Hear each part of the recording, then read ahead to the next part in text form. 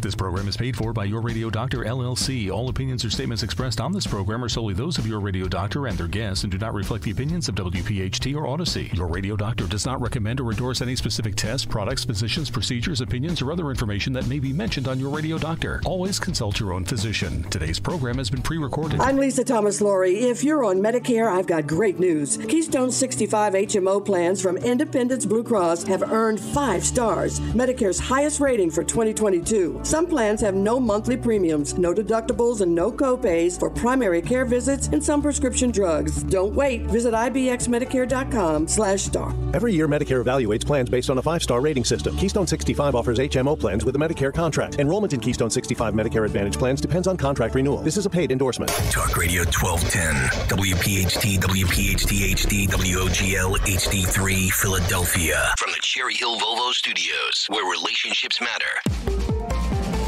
Station. It's time for the Delaware Valley's first radio doctor. On call every Saturday afternoon at 5. This is Your Radio Doctor with Dr. Marianne Ritchie. Presented exclusively by Independence Blue Cross. Listen, 7 months or 10 months is an absolutely exceptionally short time frame to produce this vaccine. Your health determines your life, your longevity, and your happiness. Let your radio doctor lead the way with your medical education. Your radio doctor, Dr. Marianne Ritchie. Good evening and welcome to Your Radio Doctor. I'm your host, Dr. Marianne Ritchie. Happy 4th of July weekend, one of my favorite holidays when we celebrate the birth of our nation. This evening, we're also celebrating the first annual World Bronchiectasis Day, which took place yesterday on July 1. Bronchiectasis is a lung condition often missed and can cause chronic illness. Finding it and starting treatment as early as possible can make a big difference in a patient's prognosis. Our guests this evening are from the COPD Foundation. We open the show with Dr. Tim Aksamit, a specialist in lung disease from the Mayo Clinic. Then we'll hear from Dr. Ruth Tal-Singer, President and CEO of the COPD Foundation. Dr. Tim Aksamit, Associate Professor of Medicine and a consultant in the Division of Pulmonary and Critical Care Medicine at the Mayo Clinic. He's also the co-chair of World Bronchiectasis Day and a very active member in the COPD Foundation. Tim, welcome. So good to have you tonight. It's great to be with you, Marianne, and especially on a special occasion as this is with the inaugural release of World Bronchiectasis Day. So maybe we should start by explaining to our listeners what bronchiectasis is, and if I may, ask you to explain how it differs from COPD. Marianne, those are really great questions, and I would first start out and say that bronchiectasis is a chronic condition most notable for recurrent infections and inflammation involving the bronchial tubes rather than the little air sacs themselves. As noted, this is a awareness for World Bronchiectasis Day, and I would just share that bronchiectasis, the scarring or dilation of bronchial tubes with recurrent infection and inflammation, is different depending on where you are globally. Our comments today as we have this discussion really are going to be restricted to our experience here in the U.S. and North America. But if we're in other parts of the world, that may differ exactly how we get to the same spot. In any case, bronchiectasis, as noted, is this dilation and chronic infection and inflammation that involves the bronchial tubes, generally leading to chronic respiratory symptoms of cough, sputum production, fatigue, sometimes shortness of breath. Other patients may have bleeding in their sputum, blood, hemoptysis, pleuritic chest pain, and even weight loss. And so for our listeners, if we think of the lungs maybe as a tree, there's a main bronchus through which our air is inhaled and sent into smaller branches in the tree. And that's what you're talking about. The bronchioles come off the main bronchi. And then the bronchioles feed, as you said, the sacs is where air is exchanged. So we're a step before air exchanging internally. And it's those bronchioles there.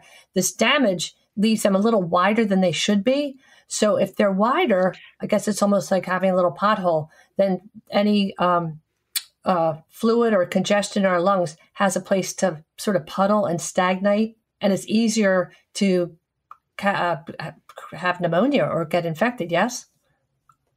That's exactly right, Marianne. And along with this dilation of the bronchial tubes, we have little hairs called cilia that line those tubes and normally help facilitate and assist us clearing the normal mucus that these bronchial tubes normally produce. I might also add that our airways are not sterile. That is, they're reflective of all the germs that are all around us in our environment, whether they're bacteria, mold, fungi, naturally occurring viruses, phages, or mycobacteria. With the mucus that then has a tendency to pool or be retained, it's a great place for these germs to grow that are normally residing there. And if they become a bona fide infection, that leads to more damage, more accumulation, and sets up what's been known historically as a vicious cycle of infection, inflammation, more damage, and around and around. At the end of the day, one of the primary driving factors here is felt to be this retention of mucus that's normally made in the abnormal bronchial tubes. So ordinarily, we're breathing in all kinds of critters in the air that if your cilia, the little hairs that act as, I guess, like a vacuum cleaner, and mucus is made, the lining of, if our listeners picture the inside of your mouth is lined with mucosa, that shiny surface is the same thing inside our lungs. And when it gets insulted by a virus or a bacterium, it makes mucus. Mucosa makes mucus. And that's sort of the carpet, the magic carpet that helps you sneeze it out or blow your nose or get that bug out of your system. But if your bronchioles are too wide and that puddling occurs, you painted a very clear picture for people to understand this. So risk factors, why? I know from what you've said, 50% of the time, we don't know what causes it in certain people. But what are some of the more typical causes? Because unfortunately, not knowing the source leads to delay. It's often mislabeled. Tell us about some of the causes. And that's an excellent place to start with. And I'm going to, again, preface my comments and give the caveat that I'm really restricting our comments to our experience here in the U.S. and North America. And again, that may vary if we were in other parts of the world, where they be in India or South Africa, where there are other causes. In any case, we understand that this bronchiectasis, in most instances, is without an identifiable cause. Doesn't mean that there's not an identifiable cause. It just means we're not smart enough to figure that out yet. And it's very interesting that the experience in the U.S. in particular is one of individuals at most risk for this to occur are generally women more so than men. Usually as we get to our 5th, 6th, and 7th decades of life, not because we've smoked, not because of any choices or exposures to any chemicals or dust or even secondhand smoke, but there seems to be some predisposition to this. And so that's considered idiopathic, or we're not smart enough to figure out why that bronchiectasis is there. I might also add that there are other identifiable causes that are less common. So sometimes if we have a bad pneumonia, or in the past when we've had tuberculosis, more common in the U.S., we'd see bronchiectasis as a result of that. Individuals who have immune problems either as a child or later in life, which are acquired, can lead to more infections of the bronchial tubes and additional bronchiectasis. This is an unusual cause, but another treatable cause. And I can't pass this by without noting that there are some genetic abnormalities that are not uncommon causes for bronchiectasis, and that is cystic fibrosis and something called primary ciliary dyskinesia. I would share that there's increasing numbers of adults that have been demonstrated to have mutations or genetic abnormalities of cystic fibrosis, even in their mid and later years of life. So it's not just a diagnosis that's made in young individuals early on, although that is the usual or typical type of presentation. The other genetic predisposition is this primary ciliary dyskinesia, which means those little hairs that you spoke of, Marianne, that line our bronchial tubes and help us facilitate that mucus clearance normally, genetically are either affected because their structure or scaffolding is missing a link or a piece, or that they don't work because of how they normally function. There are now testing for these genetic abnormalities such that this is something that represents a very active area of ongoing research, not only here in the U.S., but internationally. That's fascinating. And it's so great that the COPD Foundation exists, because all that information is focused in one place that people can share with you and you could share with them.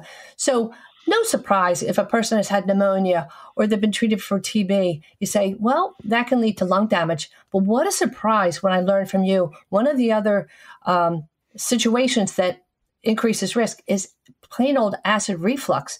But you figure if somebody's lying in bed at night and they're asleep, and if the fluid comes up high enough and they aspirate, or as we know, inhale some of that fluid, that seems to be a not so uncommon source of bronchiectasis, as is sinus infections. We have a minute to talk about that. Sure, and that's a very common and an important aspect of care. And outside the lungs, the two areas that can aggravate, or even, as you say, Marianne, can actually cause bronchiectasis or are closely associated, are active sinus infections and hiatal hernia or reflux disease, which are very common in our general population. Point here is that as patients are diagnosed with bronchiectasis, we must also pay attention and be mindful whether or not there's reflux or swallowing issues that are either aggravating or contributing to the cause of bronchiectasis, and likewise, if there's sinus infection. If either of those situations are present, or both, and they're unattended, it would be very difficult to get control of the bronchiectasis. So in a self-serving way, thinking about airways and bronchial tubes, it's always important for me to have that discussion with patients about whether or not there's reflux disease and or sinus disease present. Makes perfect sense. And then you could call your friend Dr. Ritchie the GI doctor. Absolutely invaluable. Yes. Let's take a little break and we'll be right back to talk more about bronchiectasis. Thanks for listening to Your Radio Doctor with Dr. Marianne Ritchie, exclusively presented by Independence Blue Cross. If you have a question for the medical mailbag, just send a note to doctor@yourradiodoctor.net. Hi, I'm Dr. Denny Carice, Chief Science Officer at Recovery Centers of America, and I'm here as your addiction expert. So a lot of people ask me, Denny, what is fentanyl? And what are these things called analogs? Is fentanyl heroin? Fentanyl is not heroin, but it's an opioid, like heroin and like carfentanil, the other analogs. So all the opioids, we compare all of them to morphine, the first and organic opioid. Now heroin is about 2 to 5 times stronger than morphine. And fentanyl can be 50 to 100 times stronger. We have that big range there because it's illicitly manufactured fentanyl. It's not pharmaceutical fentanyl. Now, carfentanil is another one people hear about. There's only one accepted legitimate use of carfentanil, and that's in veterinary sciences, and that's to sedate large animals like African elephants. There's no really legitimate use or no reason why that would have any human use whatsoever, because carfentanil can be up to 10,000 times stronger than morphine. Now let's go on to the analogs. An analog is when you look at this molecular structure of something and you add a little molecule or you move a little molecule over here, but it has the same effect. So if you take fentanyl and you move a little molecule, you now have an analog. Same thing with carfentanil. The problem with those are that they didn't exist yesterday. So something that didn't exist yesterday that a street chemist makes is not illegal. So what used to happen is that we had to identify it, find it on the street, give it a name, test it, identify the molecular structure, and then push it through the DEA. Well, in 2018, the law changed that said anything that has a very similar molecular structure, like fentanyl, carfentanil, that is an analog, is automatically illegal. So that was really helpful, but it does expire October 22nd in this year, so we really need to fight to extend that law to continue out, because we don't want people getting fentanyl, carfentanil, or any of the analogs. And by the way, there's about 1,400 identified analogs out there. So the big problem is that when somebody laces heroin or even fentanyl with carfentanil or the other analogs, it's very likely the person will have an overdose death, and we don't want that happening to our kids. If you or a loved one has a problem with alcohol or drugs, call 1-888-RECOVERY today or go to recoverycentersofamerica.com. We answer the phone and admit patients 24/7. That number again is 1-888-RECOVERY. I'm Lisa Thomas-Laurie. If you're on Medicare, I've got great news. Keystone 65 HMO plans from Independence Blue Cross have earned 5 stars, Medicare's highest rating for 2022. Some plans have no monthly premiums, no deductibles, and no copays for primary care visits and some prescription drugs. Don't wait. Visit ibxmedicare.com/star. Every year, Medicare evaluates plans based on a 5-star rating system. Keystone 65 offers HMO plans with a Medicare contract. Enrollment in Keystone 65 Medicare Advantage plans depends on contract renewal. This is a paid endorsement. Are you in excruciating pain brought on by your son, daughter, or spouse suffering from addiction? You are not alone. If you call Recovery Centers of America today at 1-888-RECOVERY, your whole family can begin to recover. At Recovery Centers of America at Devon and Lighthouse, your loved one will be treated with care by expert addiction professionals, while family programming will give you support and healing so that you can recover as well. RCA accepts insurance, provides transportation, and offers intervention services. Call 1-888-RECOVERY now. When we ask questions, we make sure they're the big ones. Like, how can the healthcare industry earn the trust of patients? And what if your health outcomes and access to care weren't defined by your skin color, sexuality, gender, or zip code? At Genentech, we're removing barriers and partnering across the medical community to make clinical research as diverse as the world we serve, to ensure communities have access to healthcare. Learn how we are working to make healthcare more equitable at gene.com/askbiggerquestions. We're back on Your Radio Doctor with Dr. Tim Aksamit, learning so much about bronchiectasis. Tim, we talked about some of the underlying conditions that increase risk for this lung damage or dilation or widening of the bronchial tubes in our lungs. We also want to mention that chronic inflammation with other systemic conditions such as scleroderma, some connective tissue diseases, inflammatory bowel disease can sometimes have lung involvement, or even patients who have had radiation near or in the chest area can have this underlying lung damage or bronchiectasis that sets up for other damage. So let's talk about the commonly associated infections, because they're common when we converse with each other, but I think they'd be a surprise to our listeners. Marianne, this is a really important point as well. And just to, again, emphasize that our airways are not normally sterile and often reflect those germs that are in our environment. And there are different types of germs. Some are bacteria, some are viruses, some are mold or fungi, and some are mycobacteria, or cousins, if you will, of tuberculosis. That is not tuberculosis, but cousins that are in the environment and soil and water. Specifically, when we see these germs show up in sputum samples or respiratory secretions that are cultured, that is oftentimes a cue or a marker, or should raise mindfulness whether or not bronchiectasis is there. Specifically, some of the bacteria, when we find those, are called Pseudomonas or Staph or Haemophilus. The fungi, molds when present, Aspergillus, or another one called Pseudosporium.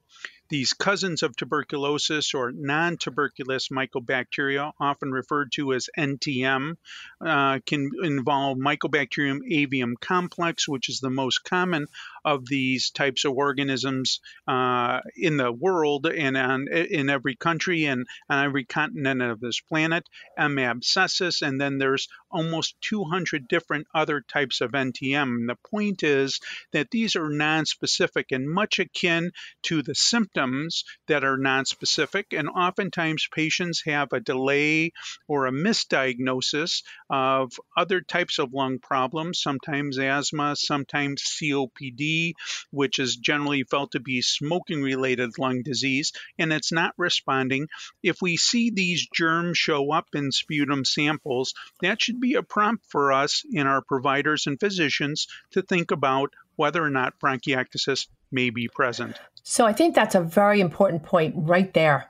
COPD means that the alveoli, or if we picture again a tree with the main trunk of the tree that branches into smaller branches called bronchioles, and then those bronchioles feed the leaves on the trees, right? The air sacs where air is exchanged with carbon dioxide is where COPD affects, right? That's correct. Whereas we're talking a step before that, the bronchioles become dilated and they allow puddling of germs, etc. So there are two different areas, and that's the biggest difference between bronchiectasis and COPD for our listeners. And you mentioned that, yes, we're inhaling bacteria, and if everything is working well, if the cilia are cooperating and the mucus is being created at the right amount, you don't get pneumonia. But if you have damage from another a previous infection, but this mycobacteria or mycobacterium is the singular, this group of bacteria called mycobacteria, we call them atypical because they grow differently in culture and they look a little different, their morphology or their shape. So they're difficult to identify when we do initial testing sometimes.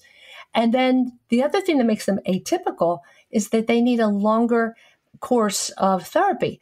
And so I have several patients that have been told they have MAC, Mycobacteria avium complex, and they're scratching their heads like, what in the world is this? How did I get this?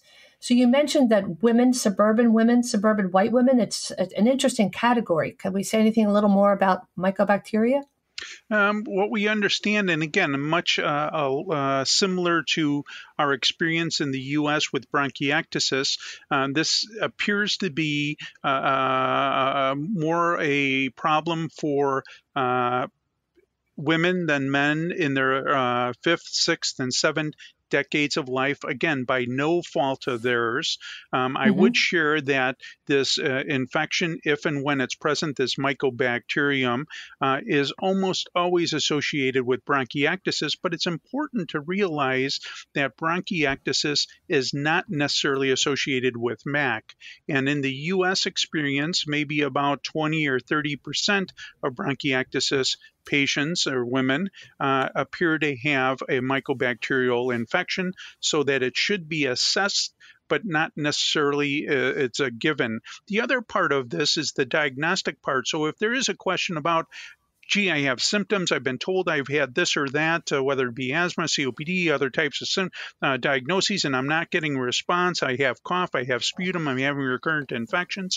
A chest CT scan is really the first test that we want to reach out for, looking for a diagnosis to establish whether or not we have these dilated bronchial tubes.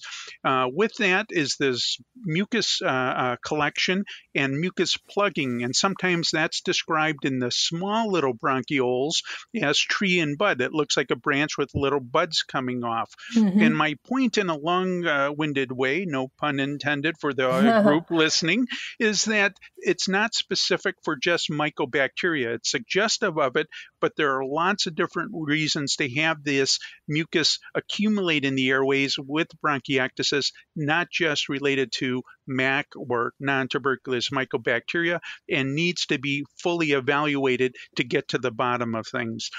One of the other dimensions or aspects, if you will, is that these are all treatable conditions. It is something that I want to really encourage your listeners to understand, that with the proper assessment and proper care, not only is bronchiectasis manageable and treatable, but these unusual infections, should they arise, are also treatable for patients. And that's the message of hope that you're so good at relaying to listeners, and at this World Bronchiectasis Day that is now established. This was the inaugural event, and it will be annual, because people around the world, you say this is relatively common. And I think listeners need to take away another message. When this mycobacterium or this group of mycobacteria are tuberculosis, the genus species is Mycobacteria tuberculosis, right? So when people say they think, oh my gosh, do I have TB or something related to it? No, they happen to be relatives, but branches from a different tree. Again, not to use a pun here. So you've not had TB. It doesn't mean you've had TB. It doesn't mean that you'll get TB. But the earlier we find it, the better. And the common expression now is NTM, meaning non-tuberculous mycobacteria. So for our listeners, if they want to look that up, right, would that be a good way to look for this mycobacteria? That would be exactly the place to start. And the program will continue to outline where some of those resources are. With the whole notion of World Bronchiectasis Day is for the world to come together globally and really raise awareness, because through collaboration, we really will be able to advance the science and start to address the unmet need that really is a larger burden than I think was previously recognized. And again, I would just emphasize that whether it be bronchiectasis or a mycobacterial infection or other unusual infections, these are all treatable and manageable in the right hands. What I also would just, I want to also emphasize is that we've talked a lot about the mucus being retained or pooling within the bronchial tubes that are dilated and damaged. And so a large effort, and we think that one of the primary drivers to prevent progression of bronchiectasis is something called airway clearance. And that really is designed to prevent that pooling or retention of mucus so that that becomes less optimal for germs to grow or cause more infections. There's lots of resources, and this is an important discussion for your listeners to have with their providers and physicians, and even work with chest physiotherapists on finding ways that we can manage and prevent that pooling of mucus or secretions to minimize risk of infection. So if you find, if you find an infection, you're going to use antibiotics. But it's so important for people, I didn't mean to interrupt you, to know that that mechanically we still have to keep the assembly line moving. That's exactly right. And they're not mutually exclusive, Marianne. And so in addition to using antibiotics when indicated, it is also important that as part of a management strategy, even for a maintenance, is for patients to really adhere to an excellent airway clearance program. And then patients often, and your listeners probably have asked themselves, well, what's the best program for me? And that has to be individualized. And what I share with patients is that there's not a one-size-fits-all. The best program is the one that works for you and that you're able to do. That sometimes is a trial and error. What works for one patient may not work so well for another, and vice versa. So sometimes don't be discouraged if you come across something that says, well, this is a great way to try to mobilize the secretions. You try it and it doesn't work. That's okay, and that's not unexpected. But just understand that at the end of the day, having airway clearance, generally starting out with regular aerobic activity, and I encourage patients, keep moving. It doesn't matter what that activity is. Most people walk, ride a bike, do ellipticals, indoors, outdoors, do yoga, do Tai Chi, but keep moving. It's great for you, not only from a lung standpoint, but from a general wellness and a lung health standpoint. It's great for your bone health, cardiovascular, stress management, balance, strength, and really is an important component of any therapeutic plan.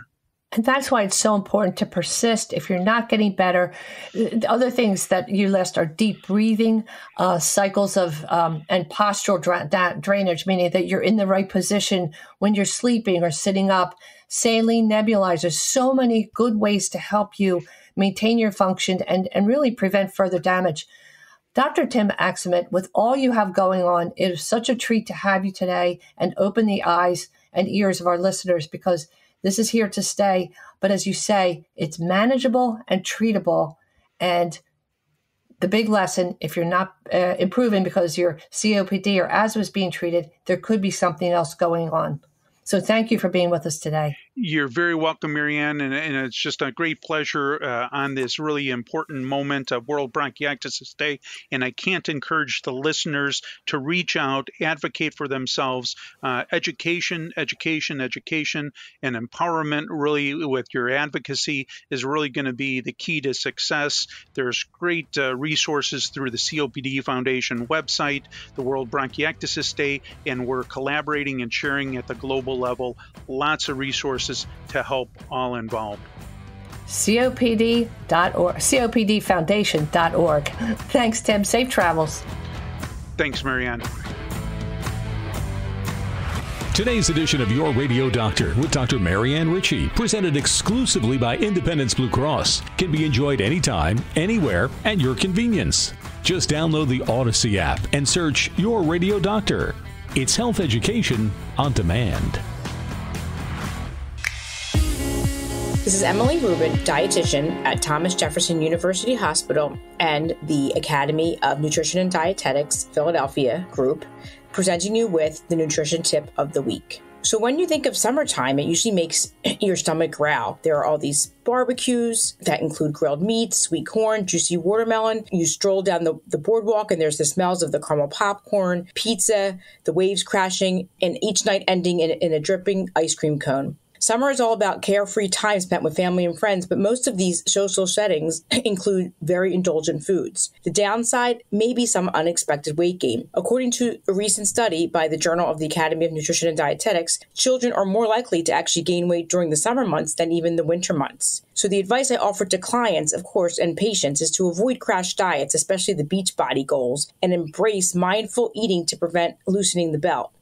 And again, balance and moderation are key. So here are a few of my tips that we can talk about eating mindfully and healthily from the boardwalk, a place that my family spends on many of the weekends in the summer, to the beach, and of course, all those cookouts. So let's first talk about the boardwalk. Talk about all the temptations. Every outlet down the boardwalk has different food samplers offering you pieces of fudge, water ice, gelato, popcorn, and pastries. Recently I decided to taste all these treats with my family. To my surprise, it actually helped satisfy my cravings. So how did this actually satisfy my cravings? I made sure I tried all these foods after I ate a balanced meal. This way I wouldn't go to the boardwalk starving. Another tip is maybe eat a little bit less at dinner to plan for those treats. If you want the gelato or the ice cream, order a small or split one with a friend. You will be surprised that the small size is actually much bigger than you really thought. Some other healthy choices are maybe some adding veggies to your pizza like spinach instead of pepperoni, or opting for grilled or baked fish instead of fried, and really slow down and savor the flavors of your food. So most importantly, don't forget to walk the boardwalk. I bet you can get 10,000 steps in there real quick. This is Emily Rubin presenting you with your nutrition tip of the week. For more information, you can go to yourradiodoctor.com. I'm Lisa Thomas-Laurie. If you're on Medicare, I've got great news. Keystone 65 HMO plans from Independence Blue Cross have earned 5 stars, Medicare's highest rating for 2022. Some plans have no monthly premiums, no deductibles, and no copays for primary care visits and some prescription drugs. Don't wait. Visit ibxmedicare.com/star. Every year, Medicare evaluates plans based on a 5-star rating system. Keystone 65 offers HMO plans with a Medicare contract. Enrollment in Keystone 65 Medicare Advantage plans depends on contract renewal. This is a paid endorsement. When you have orthopedic issues, you need a physician who eats, sleeps, and breathes orthopedics. You need an exceptionally specialized Rothman Orthopedics physician.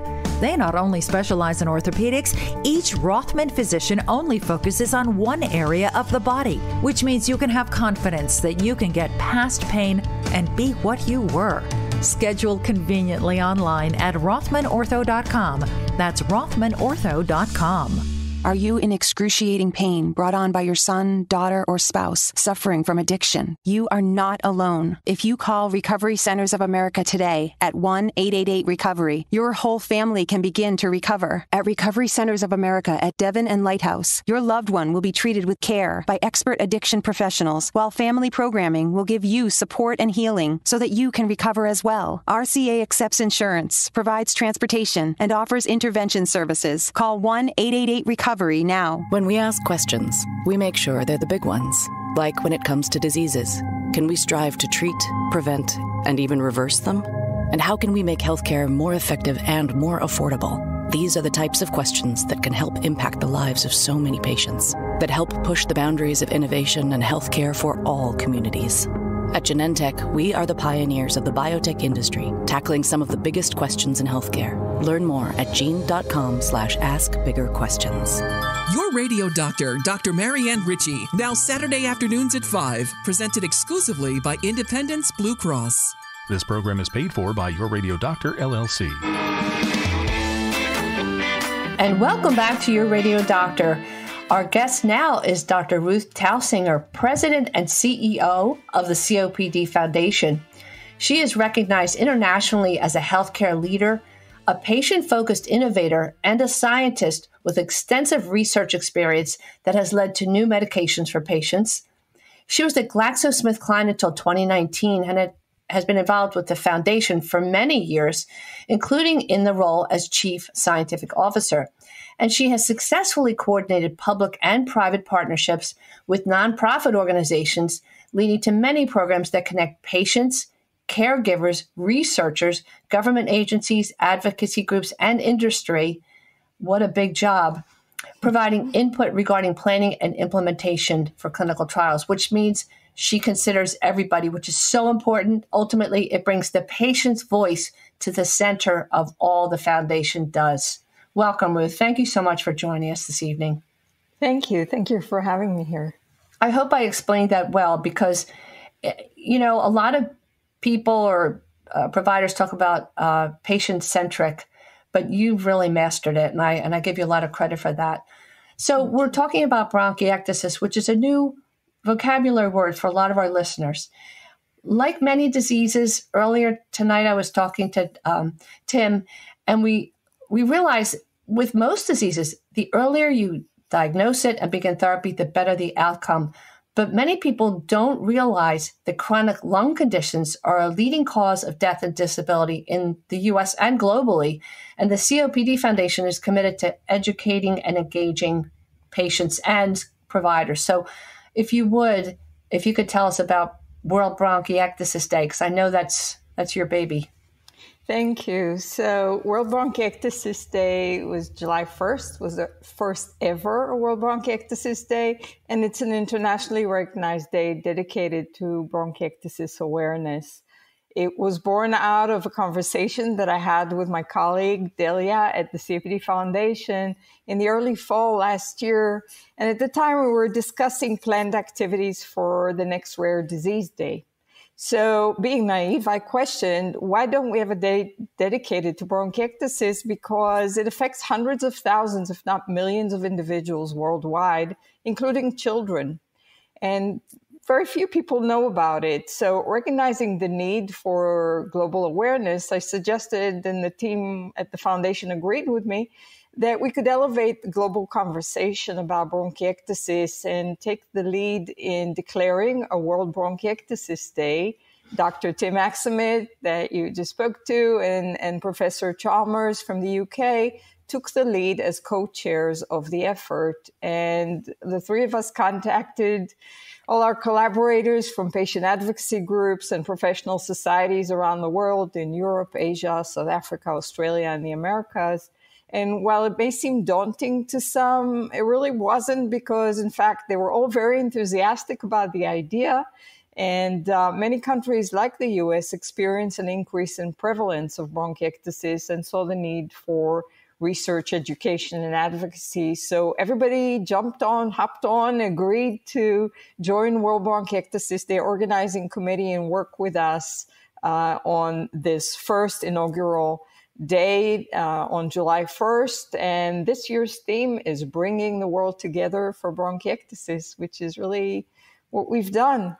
So I want to talk to you a little bit about a result of awareness, because you mentioned before is the need for early diagnosis. And there's a lot of research, as you said, that chronic lung diseases like COPD or bronchiectasis develop well before people actually sometimes have symptoms or get diagnosed. And very often people experience symptoms and tolerate them for many years, or they're treated with a variety of medications that were developed for people with established advanced disease. And if we're really going to make a difference and prevent progression or heal the lung, this is the way I like to talk about it, is the need to diagnose a disease early enough so we can intervene and help people understand how to take care of their lungs. We always talk about taking care of our hearts, our muscles, our bones. What about the lungs? So the sooner the person is diagnosed and can manage their health, the better. But unfortunately, sometimes it takes several years, sometimes more than 10 years of illness before a person is diagnosed with conditions like bronchiectasis or COPD. And it's really important that providers put the pieces of the puzzle, because sometimes people complain about cough, sometimes about being tired or fatigue or infections that are recurrent.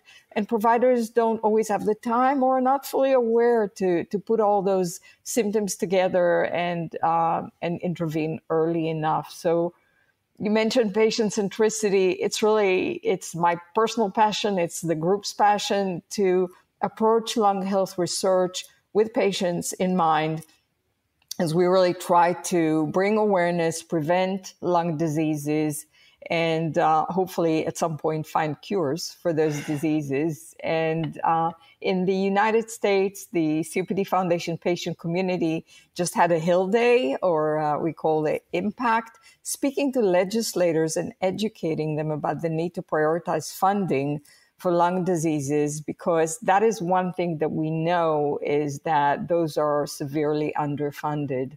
So speaking of education, we have lots of educational materials available. So after July 1st, not one person hopefully will say, what is bronchiectasis? And I hope that people look at our website, www.worldbronchiectasisday.org, to learn more and look at a number of tools that we've generated about engagement, awareness building, and education for many audiences, including providers, patients, and just listeners who want to understand what it is. Mm-hmm. I wanted to, for those who might just be tuning in now, the first half of our show, we talked about a term, bronchiectasis.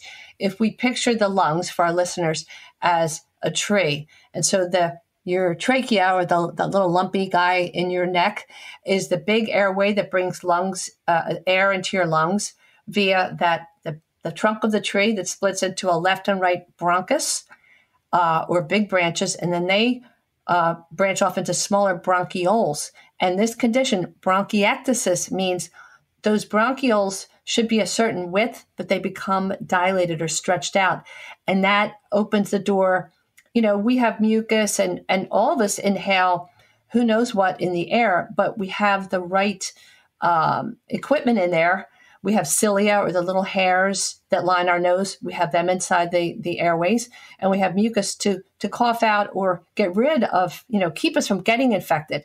If those bronchioles are too wide, then mucus and bugs tend to puddle, and you can become infected, and it sets you up for other issues and decreased lung capacity.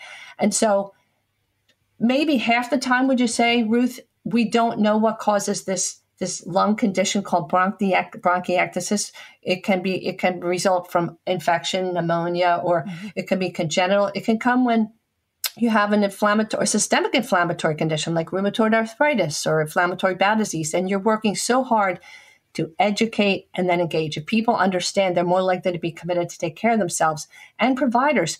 And so the World Bronchiectasis Day, you're trying to raise global awareness and share knowledge.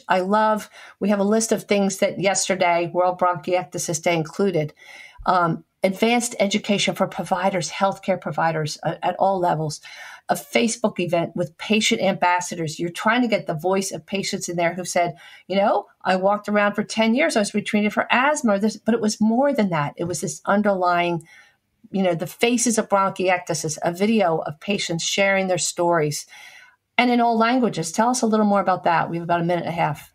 Yeah, we have a number of, through all our partner organizations, we have a lot of infographics that are translated. We will be doing a lot of communications in different languages. Certainly in this country, Spanish has been prioritized, but we have Arabic, we have Portuguese, and we're working with others to add more translation. So on our website, you will see that there's a lot of content from different countries.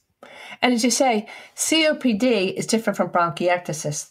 Bronchiectasis means enlarged airways. COPD affects the alveoli, or the little sacs where our air is exchanged with CO2. But COPD is one of the most underfunded chronic diseases in the U.S., correct? Yes, 176 in NIH funding. And actually, COPD and bronchiectasis, a lot of people with COPD have bronchiectasis. So they suffer from repeated infections. These patients are a lot worse off. But yeah, funding for research is something that we're really trying to raise the patient voice, to advocate for patients, their families, and also educate their providers. So yeah, funding. It's incredible work that you do. Let's take a little break and we'll be right back with Dr. Ruth Tal-Singer, President and CEO of the COPD Foundation. Your Radio Doctor with Dr. Marianne Ritchie is presented exclusively by Independence Blue Cross. Hi, I'm Lisa Thomas-Laurie. If you're on Medicare, I've got great news. Keystone 65 HMO plans from Independence Blue Cross have earned 5 stars. That's Medicare's highest rating for 2022. Some of these Medicare Advantage plans have no monthly premiums, no deductibles, and no copays for primary care visits and some prescription drugs. And all plans include dental, vision, and hearing benefits with no copays for routine exams. Medicare's highest rating, Philly's most popular plan. Don't wait. Visit ibxmedicare.com/star. Every year, Medicare evaluates plans based on a 5-star rating system. Keystone 65 offers HMO plans with a Medicare contract. Enrollment in Keystone 65 Medicare Advantage plans depends on contract renewal. This is a paid endorsement. When you have joint pain, you need a physician who eats, sleeps, and breathes joints. Someone so focused on their specialty, they've written the book on it. Literally, you need an exceptionally specialized physician from Rothman Orthopedics. They not only specialize in orthopedics, each Rothman physician only focuses on one area of the body, which means you can have confidence that you can get past the pain and be what you were. Schedule conveniently online at rothmanortho.com. Official orthopedic partner of the Eagles, Phillies, and Sixers. Now, your weekly prescription, brought to you by Genentech, the science-driven company that pioneered the biotech industry to transform how we treat the world's most complex health problems. And we're back for our final segment, Your Weekly Prescription, brought to you by Genentech, the first biotech company in the U.S. Dr. Ruth Tal-Singer, you are quite the ambassador yourself, CEO and president of the COPD Foundation. Some of the programs we'd like to highlight. In a few weeks, I want to mention, we end the show, as you know, with Your Real Champion every week. And I can't wait to share the story about a patient who's now an ambassador for the foundation named John Torrance, who had bronchiectasis for years and kept getting different opinions. And finally, it took maybe 10 years to get an answer. Am I right?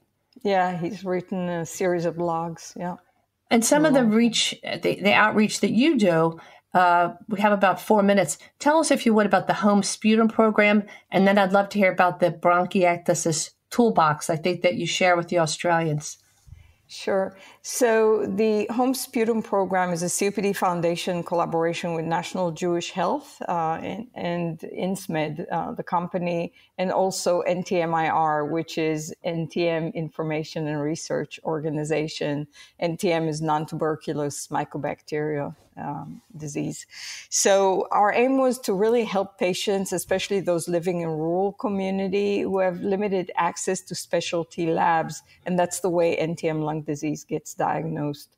So many, if not all, patients have experienced delays and other problems with sputum tests. And we want to help patients get access to sputum testing. So for a limited time, we're inviting physicians to visit homesputum.org HomeSputum.org to order free at-home test kits for NTM sputum collection. Tests will be analyzed by National Jewish Health. This is one of the best labs in the country. Wow. Yes. And we hope to develop a better way for labs in general to process sputum tests in the future through what we learned during this program. We really encourage patients and providers to consider the opportunity for patients. And again, Home Sputum Collection website is www.homesputum.org. So as you say, people that live in rural communities or even communities that aren't so rural, but they're not aware. NTM, we talked about it on the show, non-tuberculous mycobacterium. Mycobacterium has several hundred species, genus species, right? Several different variants that can cause this chronic lung condition that sets you up for other difficulties. And if they collect their sputum at home, I assume they'd mail it to National Jewish, isn't that in Colorado? Yes, it's a kit. And extraordinary lab, and they're going to be more likely to pick up something unusual because that category is called atypical bacteria because it's hard to identify sometimes and hard to grow out. Let's hear about the bronchiectasis toolbox that you've learned about with the Australians. Mm-hmm. Yeah, we don't have a lot of time to go through this. It's on our website, but essentially it's providing, it's giving people tools and information that they can share with their patients and look at the basics that they could put up posters and leaflets and really a lot of educational materials for providers to share with their community. Mm-hmm. And I think if you're lung tubules, the really smaller ones, are misshapen, and that sets you up for infection, or there's puddling of mucus or congestion. Okay. Airway clearance is so important. Yeah. We're not just aiming to give antibiotics or even steroids to clear up the current infection. We want to keep that traffic flowing and clear and clean all the time. Yes, we want to keep the housekeeping going. Yes. Yeah, and we work with a lot of patient advocates who remind people, and that's something John Torrance will be telling you, is take care of your lungs, do the airway clearance every day. This is not something you could take a holiday from. It's really make sure that you follow those airway clearance techniques and you can live a good life.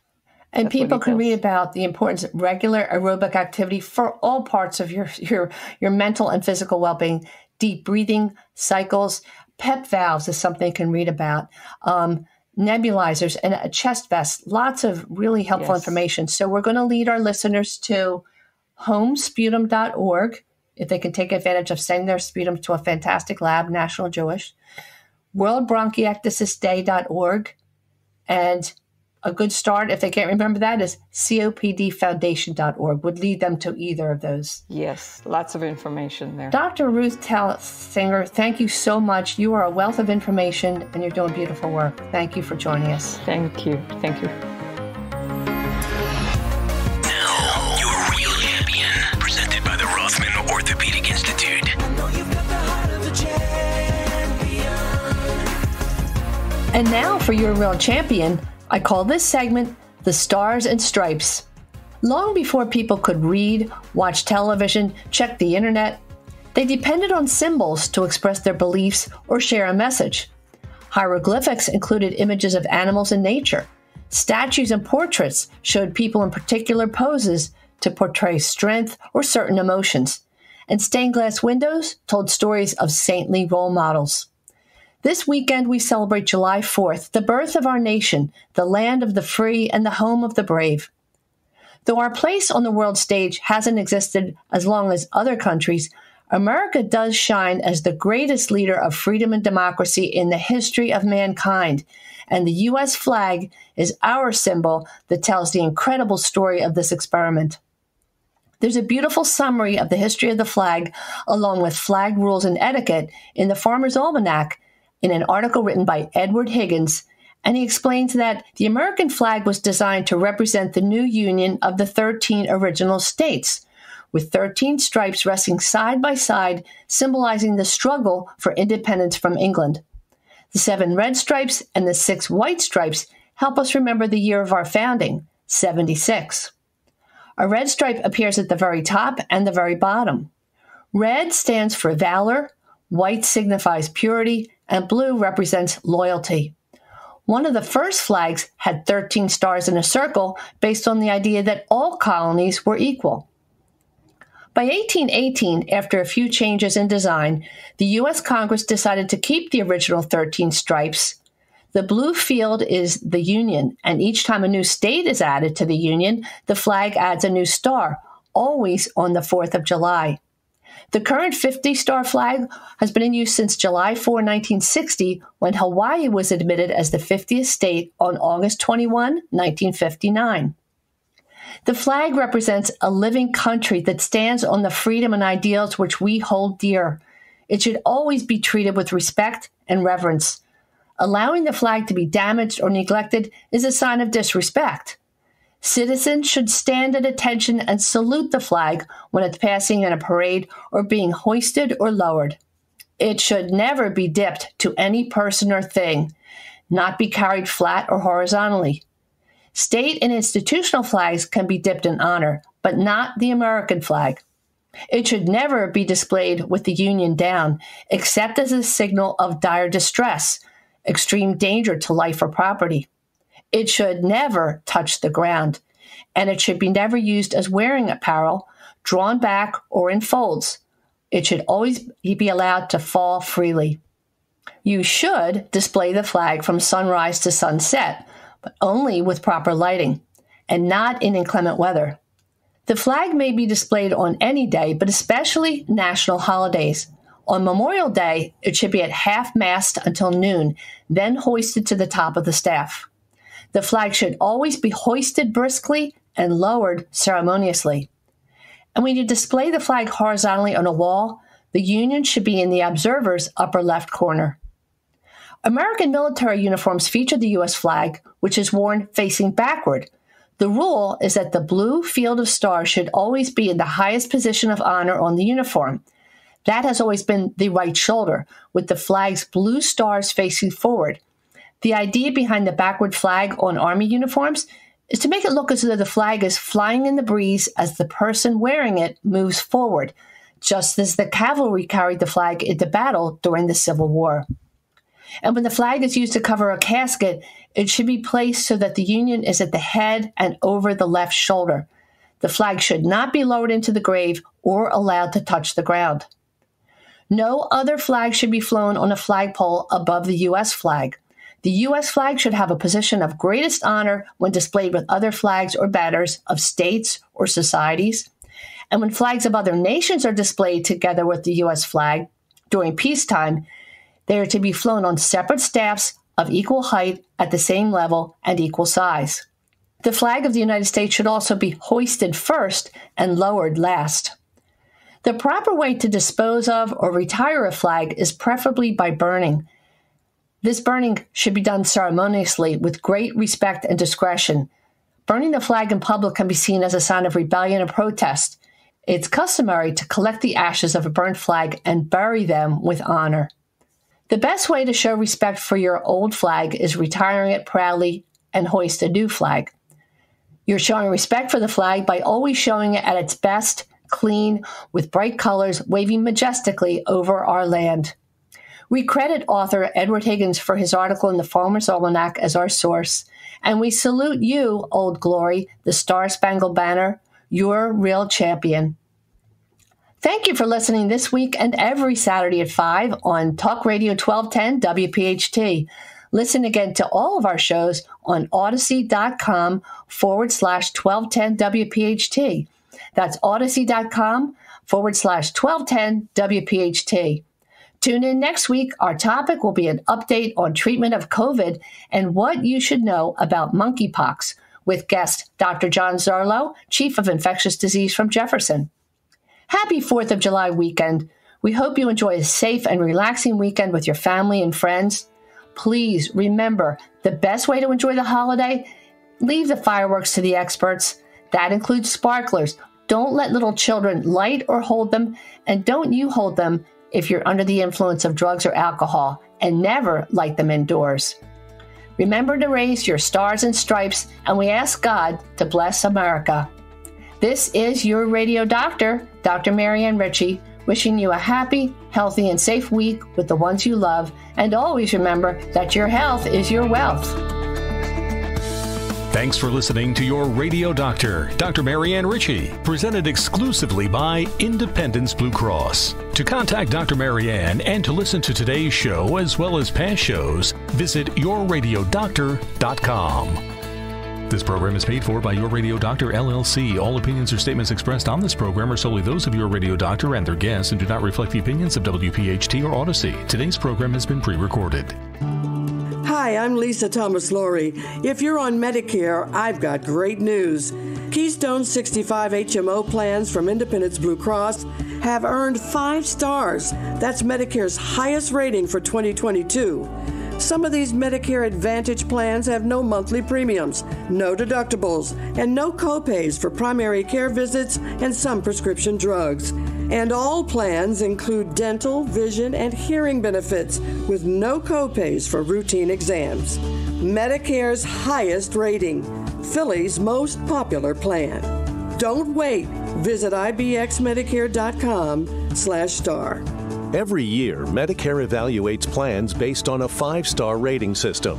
Keystone 65 offers HMO plans with a Medicare contract. Enrollment in Keystone 65 Medicare Advantage plans depends on contract renewal.